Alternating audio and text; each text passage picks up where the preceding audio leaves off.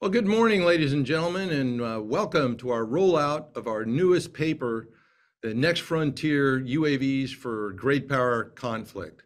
I'm Dave Deptula, the Dean of the Mitchell Institute for Aerospace Power Studies, and I'm really excited about this because the Air Force is about to make its most significant change to force design in decades. Secretary of the Air Force's Frank Kendall has made it a top priority to rapidly field autonomous collaborative platforms, or ACPs, to offset serious force structure shortfalls and build a war-winning force. The President's 2024 budget request will include a significant funding increase for a new ACP variant known as the Collaborative Combat Aircraft, or CCA, which will partner with inhabited systems for air dominance missions. Now, the paper we're releasing today aims to move the ball forward by identifying key ACP capabilities and concepts, as well as opportunities and challenges ahead. It focuses on how ACPs can support penetrating strike missions, and given the recent B-21 rollout and the importance of that system to U.S. deterrence, I can't think of a better mission area to be focusing on as we move into the next frontier of uninhabited aircraft innovation. Now, we'll dive into the details in just a moment, but before we do, let me introduce our all-star lineup. We have 6 panelists for you today who are at the center of our Air Force's CCA effort and are teaming across and with industry to make it a reality. From the Air Force, we have 2 key players. Major General Scott Jobe is the Director of Plans, Programs, and Requirements, Headquarters Air Combat Command. ACC is the lead command for CCA, and Major General Jobe is responsible for defining requirements for CCAs and leading the efforts associated with fielding them across the Air Force. Brigadier General Dale White is the Program Executive Officer for Fighters and Advanced Aircraft at the Air Force Lifecycle Management Center at the Air Force Materiel Command. In this role, Brigadier General White leads the acquisition efforts associated with CCA. Next, we have 2 senior industry leaders in ACP development who come from companies with tremendous history and experience in fielding uninhabited systems. David Alexander is the president of the Aircraft Systems Group of General Atomics Aeronautical Systems, the main supplier of combat UAVs for the United States Air Force for more than 2 decades, and a major player in ACP development with its new Gambit ACP design. Steve Fendley is the president of the Unmanned Systems Division of Kratos Defense and Security Solutions, a leading aerial target drone manufacturer and producer of the XQ-58, an experimental stealthy UAV at the vanguard of Air Force ACP development. Finally, last but not least, from Mitchell Institute, we have Dr. Caitlin Lee, the director of the Center of UAV and Autonomy Studies, and retired Colonel Mark Gunzinger. These 2 have spent the last several months distilling insights from a major Mitchell Institute event that brought together Air Force operators, engineers, and scientists to sort out what ACPs might bring to the fight in a great power conflict. We've got a lot to cover today, so let's get right to it. Caitlin and Gonzo, could you please give the audience a brief overview of the findings from our study? And then what we'll do is move into a roundtable discussion with our panelists. So Caitlin and Gonzo, over to you. Thanks, General Deptula. Such a pleasure to be here today with this great panel. Gonzo and I are just really thrilled to have all of you participate. My name, again, is Caitlin Lee. I lead the Center for UAV and Autonomy Studies here. And I want to step back and talk to you a little bit about why we focused on this topic. Since the end of the Cold War, budget pressure has forced the Air Force to shed capacity, capability, and readiness to a point it must now largely rely on smaller numbers of advanced systems and a shrinking overseas posture. We all know the threat that China poses to U.S. national security, and the Air Force is looking for ways to offset its force structure shortfalls and present a combat credible force. Air Force leaders are making major investments in advanced weapon systems. These include hypersonic weapons, fighters, and of course, our new long-range bomber, the B-21. But to turn the tables on China, the Air Force needs to introduce more mass, survivability, lethality into the battle space quickly. So it is trying to do something radically new. It is building a new generation of low-cost autonomous UAVs, known as Autonomous Collaborative Platforms, or ACPs. There's been a lot of attention on the new B-21, and rightly so, given its central role in warfighting and deterrence. But much less has been said about the family of systems it was always designed to operate with. Today, Gonzo and I want to share with you our new report, which focuses on how ACPs might contribute to a family of systems for penetrating strike missions. I encourage you, of course, to read the report, which is available on our website, and we'll put it in the chat link. But just to get to the punchline, a central insight of our work is that large numbers of low-cost ACPs can provide a decisive advantage for penetrating strike missions. They can increase bomber survivability. They can expand theater commander options. And if produced in large enough numbers at low cost, they can allow the US to sustain fighting and outlast the enemy. And this is a critical advantage in a great power conflict that could have levels of combat attrition not seen since World War II.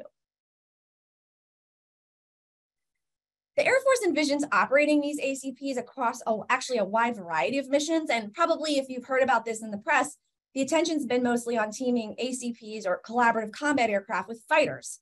But Gonzo and I focus this study on penetrating strike because it's so central to achieving strategic objectives under the National Defense Strategy. And it's also a deeply complex mission that provides a sandbox to examine the range of roles that ACPs might fulfill in a highly contested air environment, the kind of environment we might face in a war with China over Taiwan, for example. To get a closer look at the roles, missions, capabilities, and challenges ahead for ACP fielding, Mitchell Institute convened over 40 operators, engineers, and scientists from the Air Force, DoD, and industry.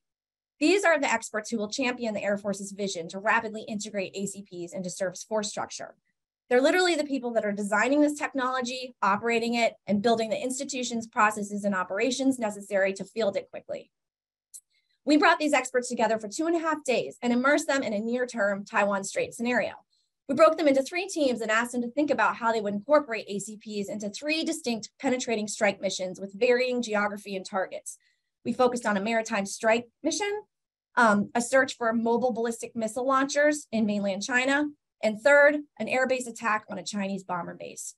So everything you're about to see is not based on our opinion. These are the insights we gained from the experts we convened in the workshop, who placed themselves in the shoes of mission commanders looking to identify the capabilities they would need to execute their penetrating strike missions and to understand how ACPs might fill critical gaps in those packages and contribute to an operational advantage. I don't want to dwell on this slide, but I do want to give you an overview of how we structured this workshop. So we brought all these people together, and the first day was all about mission planning. Okay, here's your base force, 2030 kind of force. Looks a lot like the force we have today. How would each of the teams design penetrating strike packages with no ACPs? Then we said, okay, where do you see potential gaps that you need to fill? And how do you assess risk to mission? Next, we asked these teams to design their own ACPs, which they could do because they had a lot of operational experience and engineering background. So they designed 9 ACP types for us, and they added those to their force packages. So then at the end of the day one, we said, okay, how did risk to mission change once you introduce those ACPs into your force package? Then we threw those ACP designs over the fence for day 2, where we convened a smaller cost assessment team. And these were technical experts that could assess both the feasibility of these ACP designs and also provide a very general rough order magnitude sense of their flyaway cost. Finally, on day 3, we asked the experts to make a tough trade. We said, okay, you've designed these 9 ACP aircraft. Now we want you to trade off some capability and reassess whether these ACPs still reduce risk to mission. So as you can see, when we started this whole event, experts initially, when they were building their packages without the ACPs, assessed risk to mission as being significant to high. This is not surprising given how stressing these penetrating strike missions can be. But in fact, some of the experts even said that risk to mission was so high, they weren't sure a mission commander would order execution of the mission initially. Next slide. And here we can see why. This is a stoplight chart with a lot of red on it. And it speaks to the specific gaps that the experts identified. None of these gaps are actually quite shocking. The Air Force has been talking a long time about its capability and capacity gaps, but they showed up in these penetrating strike vignettes as well. And so as you can see, lots of red for ISR to locate and track moving targets, very difficult to do in a dense and overlapping air defense environment, the kind we expect to see over mainland China. Next, command, control, and communications. Expert expectations were that communications would be certainly degraded, if not denied. And counter air, huge gaps here, particularly for suppression of enemy air defenses and escorting the bombers. It's all about survivability, and the experts were very concerned about minimizing task load on that bomber, getting bombs on target and getting the bomber back the next day. So they were concerned about survivability. So how did experts design ACPs to actually fill the gaps they identified? There's a lot here, but just to back up and take the big picture view, we allowed the teams to design up to 3 ACP types. They didn't have to, though. A team could have come back and said, I just want one exquisite unmanned fighter jet. That's the only design I want. I want one exquisite unmanned bomber. I'm just going to build unmanned bombers. But nobody actually did that. The teams were far more interested in building larger numbers of diversified types of ACPs in relatively large numbers for the mission package. So if you look at this chart, they wanted anywhere between 8 and hundreds of ACPs to supplement their penetrating strike packages. Their focus was really on bringing mass to the battle space and complicating adversary decision-making by disaggregating capabilities across those ACPs. They also preferred simpler and smaller ACPs. If you look at some of the gross weights for these aircraft, they're relatively small. And we all know aircraft is cost by the pound. And there was a real drive, let's keep costs low and get after capacity. And finally, and this is critical, the teams decided to design 6 out of their 9 ACP types for counter air. And I think this really reinforces and speaks to the Air Force's initial focus on building ACPs to support that air superiority mission.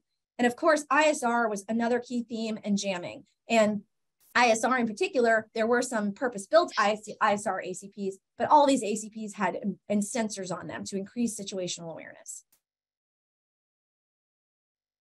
So how did risk change once these ACPs were introduced into the mix? So I told you that on the first day, risk was fairly high. And you can see that in the first bar for each team. Day 2, risk to mission declined significantly with the introduction of ACPs.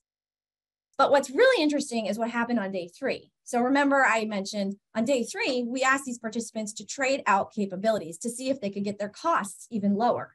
And really the idea behind that was that we've heard from Secretary Kendall that a key attribute of these ACPs is actually that they are low cost. We want to be able to buy lots of them. And so a key question is, okay, if we trade off capabilities and get that cost down, do these ACPs still provide an operational advantage? The answer of these experts was a resounding yes. If you compare day 1 risk to mission and the third day, you see that risk to mission was still lower with the more modest capability types than they were when you just had a base force package with no ACPs.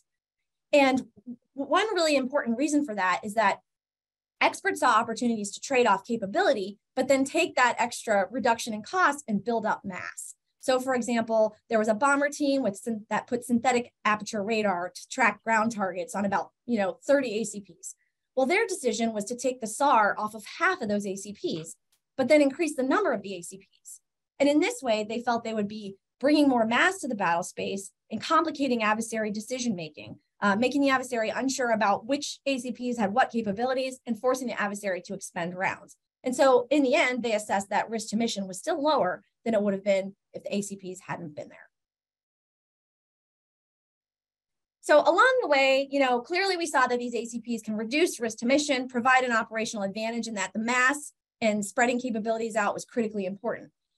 But along the way of doing this workshop, we also stumbled on several big rocks, or sort of issues that the Air Force and all the stakeholders in the ACP development will need to address as we move forward. And this is not surprising. If you think about this, really is next frontier technology. We're talking about introducing autonomous weapon systems into the battle space with artificial intelligence. And so of course there's going to be risks and also opportunities. And so as we came out of this, one of the big picture findings, I think, was to step back and say, hey, there is a lot of risk associated with building these things. But the answer from these experts is like, hey, don't throw up your hands and say it's impossible. The answer is actually to aggressively identify those risks and manage them. And in an effort to move that ball forward, we've identified some of those problems in need of further definition here. And arguably the biggest one was autonomy. We heard from the experts that they highly preferred very aggressive and significant degrees of autonomy, meaning they wanted these ACPs to more or less operate independently of a human. This was for about 3 different reasons. One, they wanted to increase decision speed. I no longer have to go back to the human to ask, mother, may I? 2 was they didn't want to rely on fragile data links that were likely to be jammed or denied in a contested environment. And 3, they did not want to task saturate air crews. Bomber crews would already be very busy during these missions, and from a mission commander perspective, they wanted the ACPs to go off and do their thing. So this kind of untethered concept of autonomy was very important to these experts. And they saw artificial intelligence as a real means to get there. So this is a potential opportunity. From a risk perspective, we had technical experts in the room and we asked them to assess technological maturity. They were unsure that even by 2030, we'd have this high level of artificial intelligence that would allow for these autonomous operations. They were also unsure about cost. How do you cost the artificial intelligence software? Is it a licensing agreement? How do you account for labor? And then, of course, there are myriad policy issues and the issue of building trust between the operators and the technology. And so these were all seen as issues moving forward, not deal breakers, but things that need to be worked out as we go forward, particularly since from an operational perspective, the untethered concept was most attractive. And yet, because we know the AI isn't there yet, the Air Force is now moving on a crawl, walk, run approach where we're tethering the manned and unmanned system and evolving into that. So understanding more about what that path actually looks like will be really important. We also identified a number of other big rocks. I'm not going to go into all of them. I encourage you to read the report, but one that I do want to highlight concerns cost. This is very interesting. So on day 2 of the workshop, when we did the cost assessment, the big question was, how much do ACPs cost per pound? Well, historically, aircraft for ISR and strike, for example, cost around $4,000 to $8,000 per pound. Pretty much everyone at the workshop, and I'm talking about industry and the Air Force, thought those numbers were too high. There are some real innovations happening now in aircraft design, manufacturing, and even sustainment, where experts were pretty optimistic that they could really break that cost curve and get down to something more like $1,000 a pound. That said, they were pretty honest and upfront, acknowledging that while there were these innovations out there, they hadn't really been tested, and these ACPs haven't been fielded yet. So we don't have the data to put this $1,000 per pound in a cost model and know that it's right. And so the big answer there, as it is for many of these things, is to get these ACPs field quickly and not into some prototyping stage, not dwelling there, but actually out into a combat unit where we can get really accurate cost data, not just on the design piece, but also on the operations piece and the maintenance and sustainment piece.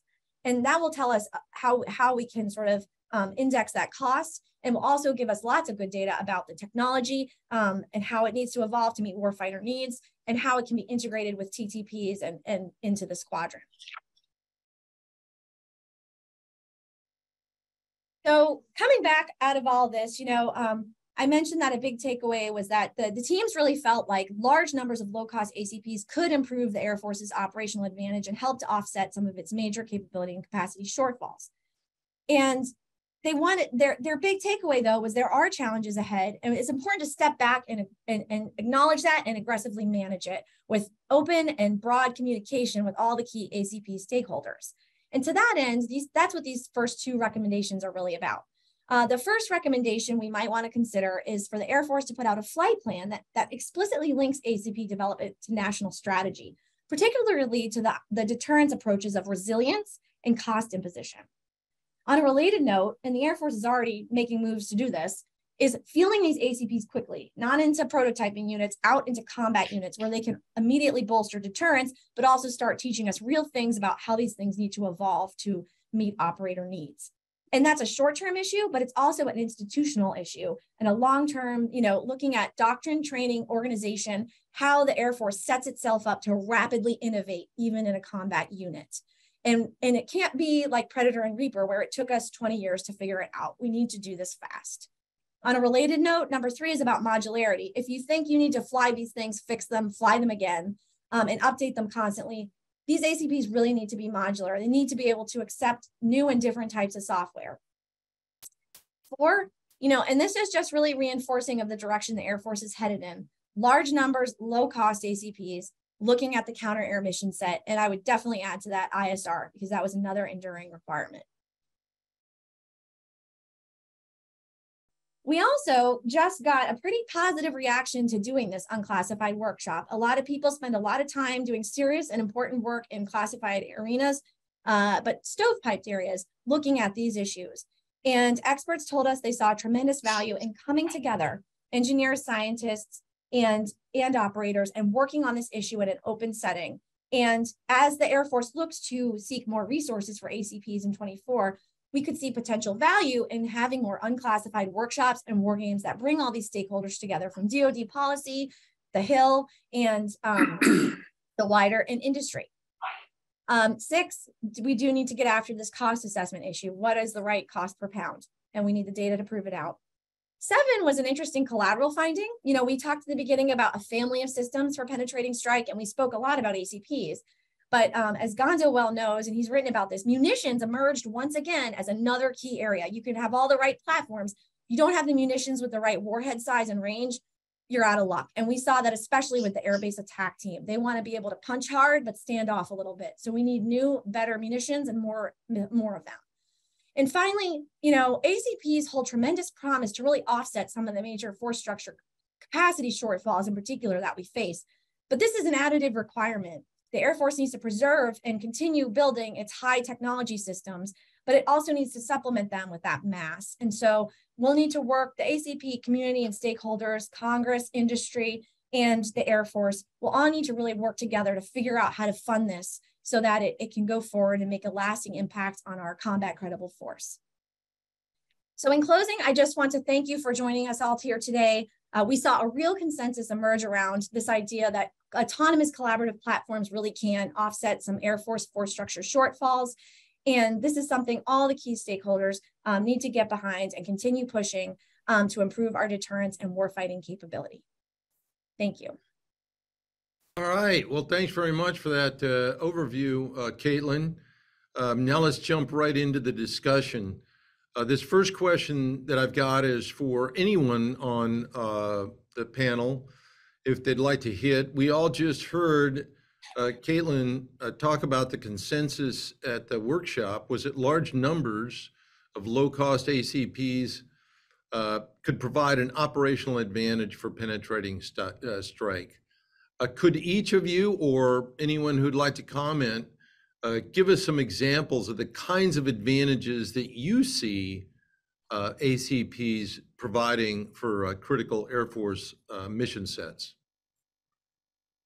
So, General, it's Dave Alexander. I jump in and get us rolling here. Again, thank you, General Deptula, for all you do and your team in Mitchell Institute. Important work, bringing everybody together. So we're pretty proud to be here, and good job, Caitlin.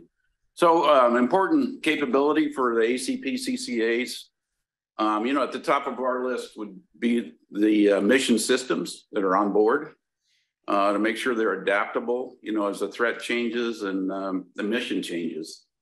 And that's really going to start with, advanced open architecture so that we can bring in software-defined payloads that can be changed, can be tailored for different countries, and not be stovepipe for the future. I think that's going to be one of the most critical things going forward. It's also going to be one of the most critical things for defining the big part of the useful load that will also be the point design, later on for the airframe. So anyway, adaptable, open architecture, software-defined payloads, I think, is going to be really key going on. We all know autonomy is going to be a big part of this, but I would say dual enclave autonomy, so that you don't get bogged down into the airworthiness quagmire. One enclave is airworthiness with your autopilot in it, and it's got a sanity checker so that you don't have no offense, but a crazy pilot doing something, trying to drive an airplane upside down when he shouldn't. So that's the airworthy piece of the autonomy, and then the playpen or the mission system side of the autonomy, where maybe your AI and your ML sits, and it's 95% of the autonomy is sitting there, and you can move quick. You can bring it in, and it didn't work. You can fix fly. You can change it. But if you put all that into airworthiness and go through that heel toe process, we'll be talking about this, in my opinion, 30 years from now and still not have it. So you got to be able to move quick with autonomy.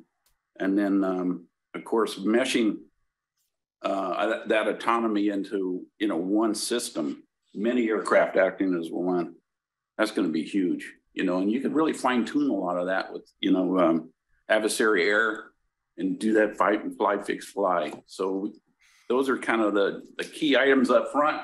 And then last, because, still got to fly this thing, is the point design for the aircraft. But I think we have to have all that right before we get to that point design. So we have the right speed, the right range, the right useful load going forward. Over. Oh, very good, Dave. Anyone else? Hey, General Deptula, this is General Jobe. I'll jump in real quick, and then General White's probably got some comments based on what Mr. Alexander just kind of laid out. I'd like to go back to the very beginning and say, hey, thanks for having us, by the way. This is a great opportunity, and we look forward to future engagements along these lines as we embark on this long journey of kind of transforming the way we do business and the way that the Air Force is kind of built and the way we warfight. The nature of war has never changed, but the character of war certainly has, and we're adapting to that extremely rapidly. So we appreciate the opportunity. I wanted to go back, instead of reiterating what Mr. Alexander said, is talk about your consensus remark with the workshop that you had. The report you guys wrote was very intriguing, very insightful. We appreciate that. Along the lines of thinking about consensus, as we embarked on this journey for Secretary Kendall, looking at and studying this problem, we brought in a large body of analytic work and assessment work that was across the entire Air Force with operators at the very beginning of this. And we've done and had multiple studies done by independent groups finding similar conclusions to what you found. So I think we're all pointing in the same direction. So I think this idea of consensus and converging on this concept has got a lot of merit. We're very, very, very confident in our ability to both execute this and the warfighting efficacy that it brings to the table. We think there is in the parlance of the building, a lot of there. And so we think there's a lot to be had in operational utility. I'll give you a couple examples. So as you guys looked at the different mission sets, were very good. If you bring things like collaborative combat aircraft to bear, it enables your mission commanders to think about risk in a different way. It enables the Combined Forces Air Component Commander to think about risk in a different way and to achieve the effects that the CFAC needs and wants, and that mission commanders that can execute on the tactical edge really is a fairly unique game-changing capability. And then in the collaborative sense of things, you can do a lot of interesting tactics, techniques, and procedures that were borne out in all of our operational analytics, both on the government side and the industry side. We've had a lot of industry partners do their own independent look on different mission vignettes and bring those to bear. And so on the idea of consensus and the utility, we find utility across multiple mission sets, and the idea of being able to mitigate and manage risk in a different way was a very powerful finding on our side of things. And I'll turn it over to General White, see if he's got anything to address. Over. No, thanks, General Jobe, General Deptula, Dr. Lee, Gonzo. Hey, thanks, great opportunity. And as General Jobe said, this is going to be a discussion we'll have for a while because we are taking our Air Force in a different direction, and the way of warfare the character of warfare has changed, and we have to develop along with it. So a couple things I'll say I think that are critically important, and I'll just kind of build off what General Jobe said, is first of all, and even what Dave said, is the value of modularity, right? And the openness from an architecture perspective. That's going to be critically important. We're not looking for something that's going to limit us. It's going to have to be something that can evolve and it can adapt based on the threat in near real time. And I think also along those same lines, and I think this is where Dave was going, and Dave and I have had many conversations on this front, is that ability to iterate. I think Comac said in his comments at AFA, we need to let the captains lead us through this, right? And so we don't want to get to a place where we overreach, where we believe we've mastered the art of the requirement. And instead, we want to basically use technology where we're at today, what we can reach towards, and then allow it to iterate as a function of time and as a function of trust, right? Because a lot of this is going to be built on the back of a term we often forget about called trusted autonomy. I trust that these systems are going to do what they're meant to do. And, you know, the Secretary has said numerous times is we truly have to build on that front. And so we're spending a lot of time on that. That ability to iterate it's also a function of early user involvement. That's one of the key things. That term operational experimentation, it's not really that old of a term, right? It's a term that we've come out with as a function of time. And hey, we got to bring early user involvement to understand not only how are we going to use these things, but how are we going to iterate them as the fight continues and the threat continues to evolve. And then finally, that flexibility piece. At the end of the day, we got to put the flexibility in the hands of the mission planner and the commanders on the ground to be able to use these capabilities to augment what crewed assets we put in the fight. And so all of those things combined, and that's why it's so important. The teamwork we have with industry, the approach we're using with autonomy, and the early user involvement are so critically important to how we approach this challenge. Over. General Deptula, Gonzo, very quickly, 2 points. The first is no one in the workshop, which is really a mini war game, suggested that now this is the family of systems for long-range strike. We need a different family of systems for counter-air. No, these can be fungible across mission areas, have many of the same attributes, especially since they're modular. Another thing was no one suggested that some number of ACPs could reduce requirements for penetrating bombers, penetrating fighters, NGB for that matter. Rather, they saw them as additive and complementary. The real value proposition is figuring out how you best combine the attributes of both manned and uninhabited systems together to achieve decisive effects in the battle space. That's well said, Gonzo. And all of our analytics have borne out the same or similar result. So this is a partnering, and that's why the collaborative combat aircraft is such a key. It's not just that these aircraft collaborate with each other; they collaborate with humans. And the decisions to engage with lethal force that we're building into our design attributes and requirements are all supportive of American values, right? Of preserving life, minimizing collateral damage, achieving effects with the minimum cost of both blood and treasure, and that's central to all the things we're thinking about. And so I agree with you 100%. We're not confining ourselves to one mission set. We think there's a lot of flexibility in these capabilities, and I go from there. I did want to comment one thing. General Deptula popped into my skull while General White was talking. The other thing that I think is really interesting about how we are approaching this problem is really an organizational and teaming on the people side. And so this is probably one of the first times you've seen in a very long time where you have an operations lead, an acquisition technical lead, General White, and industry all at the same point, at the same time, developing capability across 5 major capability areas: acquisition path, strategy, and partnering, science and technology, bringing it out of the labs and into the warfight, developing requirements, attributes that are flexible, fungible, and will develop rapidly over time, not locked into here's my range, here's my airspeed, here's my altitude. We're not approaching this problem like that at all. The resourcing path, we're already baking that in and building it from the ground up. And then finally is that, you know, what we term as .mil PFP, the doctrine, organization, training, materials, logistics, personnel, facilities, and policy. We are attacking all 5 of those capability areas as a team, and it's a pretty unique experience so far. As you'll see, anytime General White's somewhere, 99% of the time, I'll be there right at his side. Over. Oh, very good. Great points. Steve, comments? Yes, sir. So it's fascinating to me because what everyone on the team has spoken about is all the opportunities that exist and all of the ways that we can augment what we're doing, take advantage of saving lives and all those things. Another area that I think is fascinating here is that the constraints are different now, right?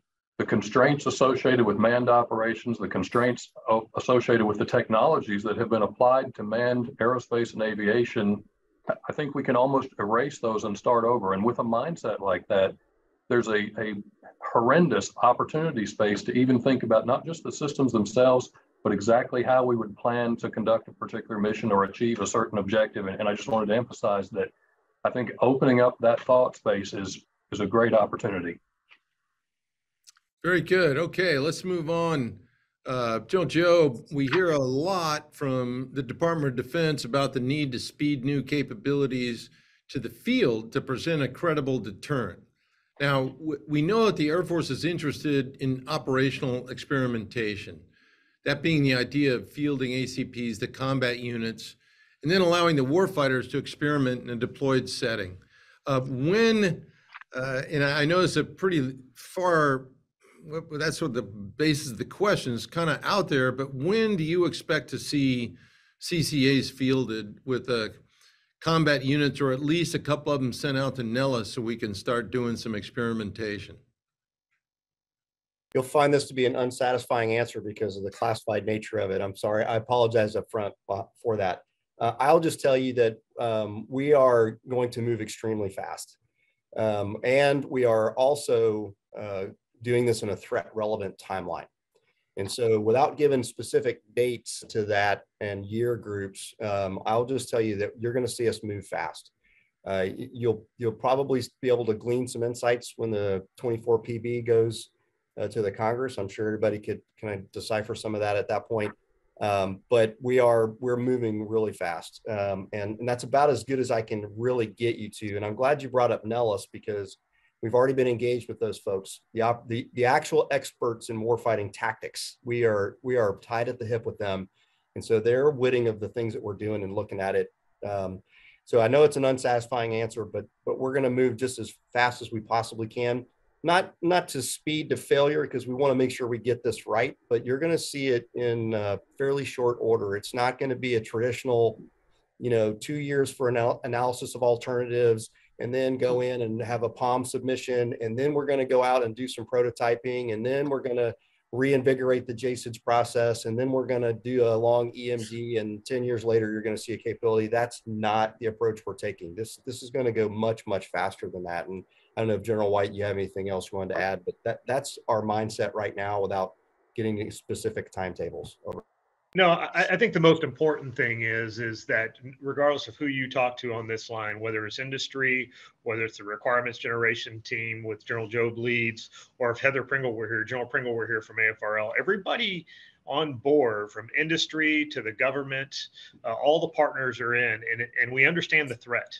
And so we have to operate to that threat relevant timeline, and that is going to drive what that speed is. But I will tell you what's critically important is, when we did the recent media roundtable, this was a little more expanded. We had General Pringle with us. Is we can't discount the work that's already been done in S&T with the Vanguard with Skyborg, and Steve Fendley obviously is very aware of this. Is we're not dismissing that. That's been a critical part of our journey, and so that exposure, that part of the process where we're already understanding what this means, and it's not just exposure to the CCA itself, but how does that CCA operate on the existing ranges that we have, like some of the testing we're doing down at Eglin right now, right? And so we haven't stopped the Skyborg activity. We haven't stopped the continued relationship with S&T, and General Pringle has been very well integrated with the operational aspects and the acquisition aspects to pull it all together. And so I think because we've already done some of that foundational work, that transition directly over into something that is more operational experimentation related with, really deep early user involvement with our folks out at Nellis and some of the other operational units. It's going to come fairly easily. No, actually, those are very satisfying questions. Yeah, we don't need an exact date. That's not of concern, but you evidenced a very clear predilection for doing this sooner rather than later. And that's, I think, what's key. So let's turn to industry for a minute here. Dave and Steve, what's your take on how well we're positioned to move on collaborative combat aircraft? How fast can you start producing them? And what are your thoughts on incorporating modularity to enhance adaptability? This Dave, yeah, I'll jump in real quick here. So, I think a key thing to moving fast is, breaking up the systems and running in parallel as much as possible. And the Skyborg is a perfect example of that. You can start working on this autonomy, this dual enclave that, I talked about that we're working on today. We can keep going on that while you're doing other things in parallel. You can in parallel bring up your, your advanced open architecture and low band, mid band, high band, start working on those, and those could be flown on other platforms as well. So that you're not doing this whole serial schedule. So that, that being said, we believe 2-year cycles are achievable. We also believe that if you can bring, this Gambit series that we've been talking about, so that you don't have to redesign everything. If you do need to change the OML or change the wings to add special low band sensors or whatever's in it, that you can be a little more modular with your airframe design as well. So it's not a total redesign, but I would say right now, it's just as a quick answer, 2-year cycles, but upfront a lot of parallel work that's really needed. Get on the ranges, get moving. There's unmanned aircraft out there right now. I won't say what they are, but that can continue on with that Skyborg spirit that we have moving today. Over. Great, Steve. Yes, sir. So thank you, General White, for pointing out the Skyborg elements. We obviously evolved the system quite a bit in Skyborg, learned quite a bit with that. As a part of that, and in addition to that, we're building about 150 jet, fairly high performance, call them high subsonic aircraft a year. So 150 in current production lines across multiple facilities. So the ability to augment that, the processes are in place, our partners are in place, our subcontractors and suppliers in place. So our ability to throttle that a little bit and replicate that is pretty good. I feel very comfortable that we can respond quickly as these systems evolve. And I think it's very key. And I believe everyone on the panel has made at least one comment about the necessity of an evolutionary process here. Get it in the hands of the warfighters, the operating personnel. They're going to figure out how to employ these systems and how to optimize these systems, certainly better than I can. And I think that's a very important part of it. But as that occurs, if we have existing systems in place that can produce the aircraft and that perform that in a manner where they already are modular because they're reconfigured for different missions that are being conducted even today, it enables you to swap out, and let's just use the case of a target system. You can swap out a payload that's intended to replicate a threat and change it for a payload that offers a threat. So I think we're well positioned. No, thanks for that. Let's stick with our industry experts here for a minute. The invasion of Ukraine certainly highlights America's wartime production capacity shortfalls, as well as export control regulations. Production lines for some systems are, quite frankly, stretched to the limit.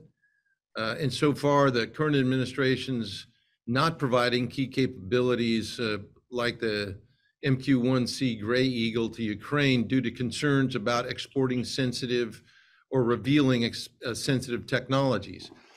Do you have a production capacity concern? And second part of the question is, do you think that the missile technology control regime is going to limit our CCA production capacity? Yes, sir.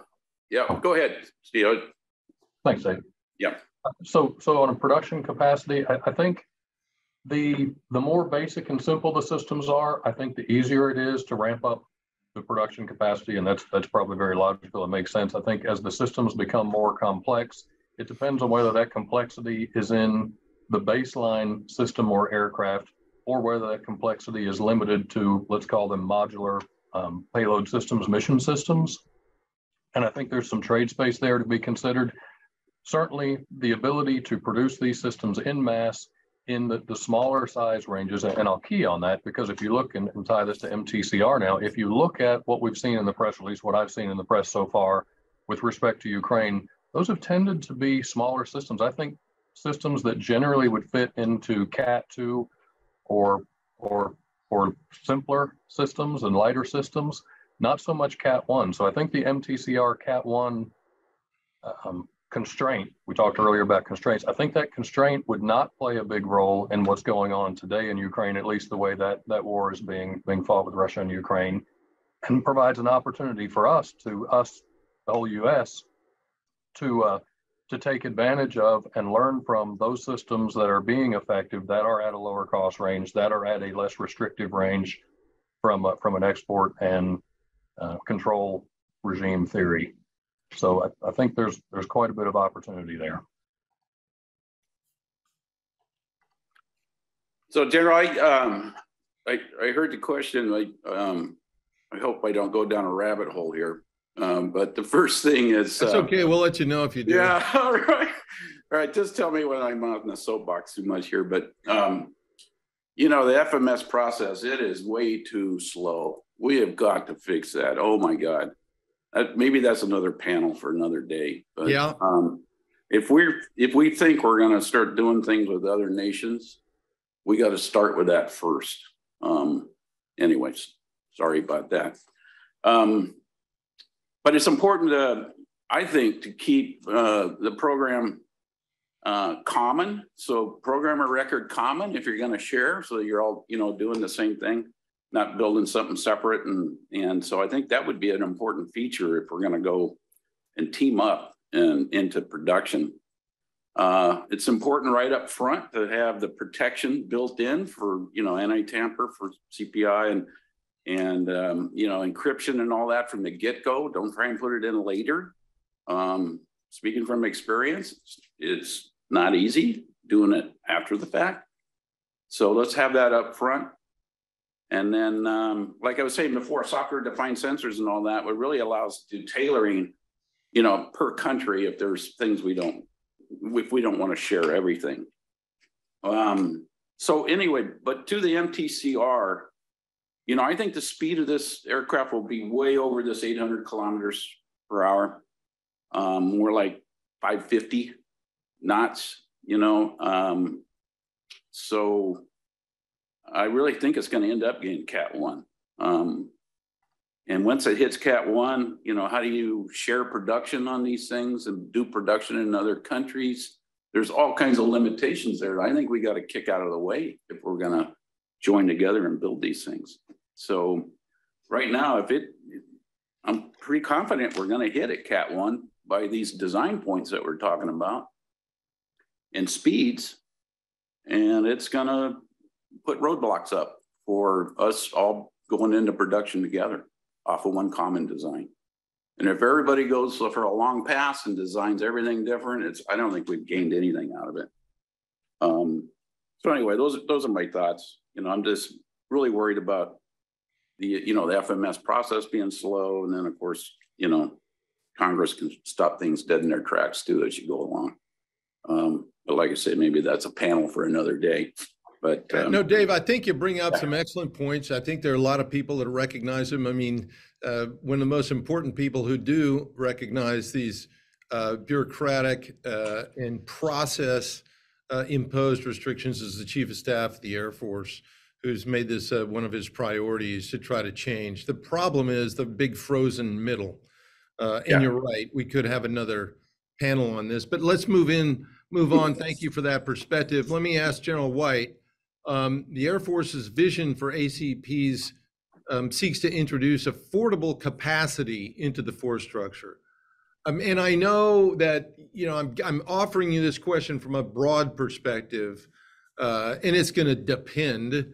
But can you give us sort of a ballpark sense of how much these things might cost, and some of the innovations that were mentioned here earlier that might reduce the cost of building these things? Yeah, a couple things. You know, I think we really, really get caught up in the cost, first of all, and everybody's looking for a number, right? And I will tell you, I'm not sure that's exactly the way you want to go about it. We understand the number is going to drive the decision space, but what variables do you use? What things are you trying to do that's going to define what that number is? I think that's where we need to spend some of our time and some of that analytical work to determine, you know, where the knee of the curve is. What does affordable mass mean? How much attritable is attritable enough? Those are some of the things. But at the end, I think what we have to do is we have to completely dissect the mission set, understand what we're asking these things to do, and then at the same time, try to bake in that cost imposition piece. And, you know, one of the things that I've said over and over again about CCAs, and this is about most things, right? This is not new. This is not novel. As complexity increases, speed to ramp goes down. That's just the reality. If you want speed to ramp to increase, you're going to have to bring complexity down. And obviously there's a cost element to that as well. And so we're keeping that very much out in front of us. I will tell you though, the two pieces I think that are most critically important. The Secretary has said, he's basically made the comment, I think on numerous occasions, he would expect this to be about half the cost of a crewed aircraft. And I think at one point there was even, I read something recently that even compared it to half the cost of an F-35. Those are some of the bounds people are putting on it. But I think there's danger in that, right? Because then you start building to an expected number when reality is what you need to do is be building to a capability. And then you need to decide whether or not that number is too high and it doesn't build in that cost and position you want. And so we're really letting the analytics take us in the right direction. But I will tell you, affordability is a driving factor to this because we know that cost and position as it's presented in the National Defense Strategy is a critical part of making this whole CCA mission set work. However, one thing that General Jobe and I talk about a lot, and I think this is critically important, is we can't lose sight of the fact cost and position is important, but we got to have the ability to provide those options to that mission planner and that commander on the ground to say, okay, this is how I'm going to use it. This is how I'm going to employ it. And I'm going to make a decision that maybe it doesn't come back. And so maybe this system doesn't have the normal protective measures you would see on a crewed aircraft, right? And so I think that's the way we're approaching the problem. As we start getting more into the discussion of the budgets rolling out, we're going to have probably a greater conversation about what that number looks like. And I don't think we should fix that number either. That's the other thing. It's not going to be just a single number because, again, there may be some times you're going to want some of these systems to be a little more complex and a little less attritable. But at the same time, as you provide that flexibility to the commander on the ground, you're going to want to make sure you have that ability as well. And so it's all about the variability we put into that. And so I'll ask General Jobe. I know there is an operational component to this conversation. It's not just a cost component. It's making sure we have that flexibility into the hands of the commander. So General Jobe, anything you want to add there? Yeah, I think that was a great starting point on it. I think what we're examining is a whole host of return on investment Pareto frontiers across multiple aspects of the platform, from the fundamental aircraft itself to mission system integration to modularity to return on investment from an operational return on investment. And so what does that all look like? We're examining all that trade space. You can probably fairly simply with a piece of paper and a pencil draw some boundary conditions, right? I mean, if we're going to do an offensive counter air mission that, represents us doing an offensive look, that's probably a certain class of vehicle with a certain kind of engine with certain kind of altitudes, you could probably go, all right, I know a lower boundary, but then there's a lot of trade space above that. Assured communications, mission sensors that are go into that. How do we partner up? So there's a lot of flexibility in that. And then you probably hit an upper boundary limit where it just gets so expensive, it doesn't meet the affordable mass or affordable capacity boundary. So that probably doesn't make a lot of sense. So we're examining all of those. But at the end of the day, what we want to make sure we provide is, as I continue to look at the picture of you and your son, General Deptula, is when your son's out there on that leading edge and he's force packaging up, and he's going to count on a large swarm of CCAs to show up. If they don't show up because of reliability problems, we got the cost too low, right? We cannot put our airmen and guardians and soldiers, sailors, Marines in that position. And we need to talk about the joint force and the partners again, if we get a chance in this panel or in a future one. They've got to have the confidence that these are going to show up, not rotate on takeoff if it's a land-based unit and auger in with weapons on board. That's not what we want. And so there's a lot of trade space, and we're looking at all of those factors as we kind of move forward. Over. Yeah, no, thanks very much for those answers. I would only just elaborate a bit in General White, as you were speaking, I'm thinking cost per effect. I mean, that's something that we have to continue to pound into folks in OSD and in Congress in particular, because buying these things isn't like going to the grocery store and trying to decide between cans of beans and which one is the lowest cost.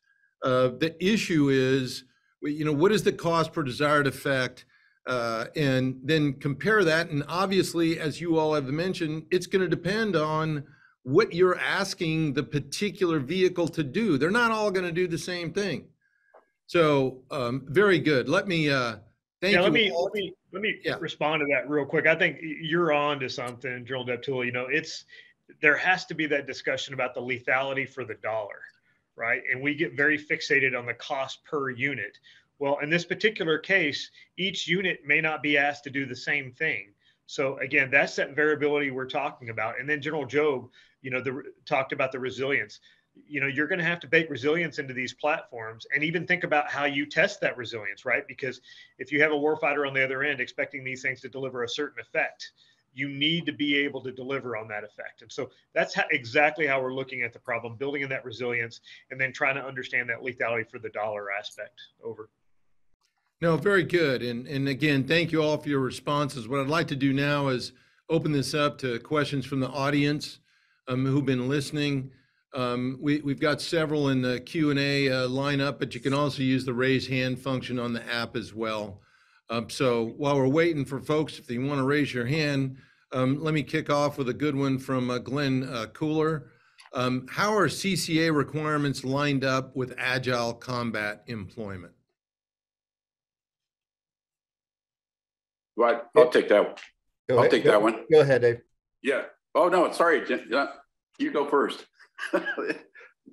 Yeah, I would say that's part of our initial looks in the design is to have flexibility in, you know, what kind of launch and recovery conditions you have. So there's a lot of look into that feeds into agile combat employment and across the joint force, right? There is potential here for us to do things in a much different way than, you know, standard 8,000-foot runway. So we're not looking at it that way. We're looking at this from different ways of launch and recovery. And I know Dr. Lee and Gonzo's paper kind of talked about, hey, you might have an air launched variant, you may have a rail launch variant, you may have a traditional runway variant. There's lots of opportunity there. But we are certainly building into the initial requirements attributes the ability to be agile, to have a minimum logistics footprint so that we can actually get into the fight and sustain the fight in a meaningful way. And there's a whole discussion to be had on the life cycle of these things and how we build the overall force structure of them. You know, there's a lot of potential to have a fleet that you buy of a certain size, and a lot of that fleet is really only used for combat operations, right? You do the day-to-day things that you need to do for readiness, but a lot of them may stay packaged up and ready for war in a very small containerized fashion. We're working through all those, and Mr. Alexander, I'll pass it over to you. Over. Yeah, thanks. So I just say the same, but really important feature is, you know, it's especially in the Pacific, there's the distances are so vast that if you don't embrace agile combat employment, I think you've got issues, you know, and if you start saying, well, I'm going to solve them with tanking, now you got a whole nother set of issues. So I really think it's a key part to where we're going with keeping the whole system low cost, affordable, and flexible. So stay away from air-to-air refueling and make it you can do island hopping. It's that's the way we can make these things effective in mass quantities. Over. Thanks. Here's one from Michelle Villeneuve. It's a great question. And her question is, what's the difference between ACPs and CCAs and capabilities? It seems like they can both reach the same targets contested environments. Are ACPs fully autonomous? It's a good question because there's been some confusion that's been introduced by some of these new terms. The bottom line is autonomous collaborative platforms is sort of the parent descriptor of which collaborative combat aircraft is a variant. Okay. And I think it's important to understand that descriptor. So ACPs are kind of the general terminology. Collaborative combat aircraft are a subset. So I hope that clears that up, Michelle. General, we have a good graphic in the report and description of ACPs, CCAs. So you see the family of ACPs in there for different missions. Okay, thanks, Gonzo. Here's another good question. Why is there a recommendation for the development of new weapons? What's the relationship between new weapons and ACPs? Fantastic question. And in fact, I think your report kind of teased that out, and Dr. Lee briefed that at the beginning in the overview. So we are not decoupling ACP requirements, attributes of development capabilities from our weapons requirements. We are integrating those two paths forward because any affordable mass you have, both with kinetic and non-kinetic effects, has got to incorporate what those kinetic and non-kinetic effects are, right? Probably a little simpler to incorporate electronic warfare or electromagnetic spectrum operations just based on the technology than it is to incorporate different missiles, and because all of those are very complex with different fit out requirements, size, weight for propulsion, and so on and so forth. So we are looking at both of those together. And so our look initially is obviously to develop early days to have, marrying up our current weapons, but then our future weapons are also looking at how we would marry up ACP or combat collaborative aircraft of the future with our weapons. So they are both coupled together, and they're not completely de-linked in the early days. You'll probably see a lot of traditional, how do I integrate the weapons that we do have? Because if you're going to go speed to ramp, you've got what you got now. But future weapons development capability will incorporate CCA designs. Over. No, you've got what you've got now is exactly right. We did not give the teams that played the war game a whole bunch of new capabilities, new weapons. That was the purpose, which was to stress what kind of ACPs might help reduce risk.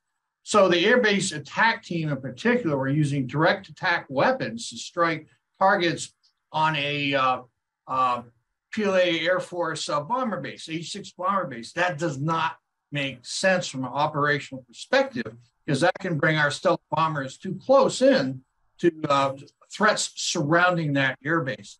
That's why you did not see the risk drop when you had ACPs, because they didn't have the right kind of weapons. The team said, if we had a little bit more standoff, 30, 40 nautical miles, and the weapons with that kind of standoff to attack that airbase, that risk would have come down significantly.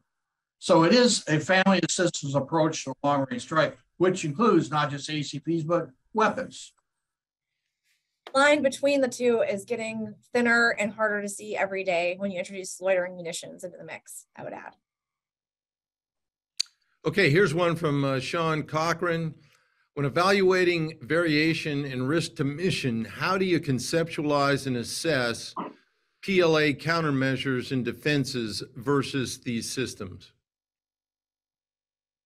I'll probably take a swing at that one. So what we've done is we used several different time epochs and the intelligence community understanding of the current threat and what we assess the threat of the future to be in all of our analytics. And so we run multiple iterations through our model sim analysis process and operational analytics to incorporate what we think counter capabilities would look like. So all of those are foundational to our analysis as we've gone into key attributes, requirements, and design features as we're doing this capability development. Is it a perfect answer? It's never a perfect answer looking into the future, right? I don't know what anybody thinks the housing market will look like in 2030, but it's probably different than it is today, especially in the Washington, D.C. area right now. But we do our best with consensus across the intel community and operators to come to what we think is a realistic assessment of the future threat in different time epochs. And we're now basing our capability development based on those results. Is that fair? Very good. Anyone else want to chime in on that one? I think Gonzo may want to add to this, but I just want to say for our exercise, we gave the teams a red bed down that approximated what we think red will look like in about 2030. And at the unclassed level, we all know huge number of coastal air defense systems to deal with, and as well as these cruise and ballistic missile threats. This is just at this point unclassified common knowledge. So we didn't have a dynamic red threat, but the teams had to account for cruise missile capabilities, jamming capabilities, and to consider that in their design. I also think it's important in our next workshop that we're thinking of playing a red, so we can get that interaction between the blue and the red teams and say, how would you counter this kind of capability? All right, how would you address that new risk and so forth? As you said, General, you need that those insights. And it did shape how they designed the ACPs. Going back to this ACE question, No one wanted to put these things on a runway more than 5,000 feet. Everyone was looking for runway alternatives. They wanted to disperse these ACPs to distribute risk. So they were looking at air launch, they were looking at rocket, they were looking at just dirt roads or just civilian runways, anything to get out of the mob. Okay, well, everyone, we've come to the end of our rollout today. Caitlin, Gonzo, General Jobe, General White, Dave and Steve, thanks so much for sharing your insights. I think everyone found them very informative. And for all of our participants, you can find a copy of today's paper in the publications section of our website, mitchellaerospacepower.org. So with that, from all of us at the Mitchell Institute, have a great aerospace power kind of day. Thanks, everyone. Thank you. Thank you. Bye.